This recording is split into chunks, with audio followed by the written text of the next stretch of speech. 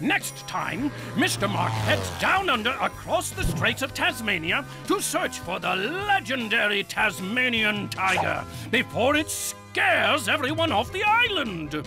Sounds like a fantastic time to me. Don't forget, if you have any questions about staying fit or eating smart, go ask your school's PE instructor. They know what it takes to be a real adventurer. See you next time. Until then, keep it moving, everyone. Wow, great job.